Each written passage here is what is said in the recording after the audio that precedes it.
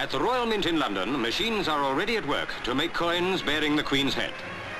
Repeated rolling thins out the sheet metal before it is passed into a machine which punches out discs of the correct size and weight.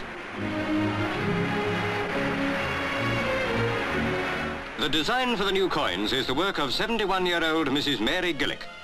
She spent 6 months designing the head of the Queen and gives credit to the Duke of Edinburgh for many suggestions that she has incorporated in her work. Following tradition, the Queen's head faces to the right, the opposite to King George VI. At the Mint, the designs are reduced by an intricate machine to a die of the size of the actual coin. To impress the heads and tails onto the blank discs, the finished dies are fixed into a press.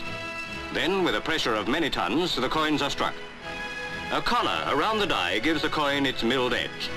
After close inspection, the coins are passed through a counting machine and are carefully weighed in bulk. Special bags are then filled with a new coinage and carefully sealed with a seal of the Royal Mint. Now the new coins, each bearing the head of Her Majesty and the date 1953, are stored until the banks begin distribution early in Coronation year.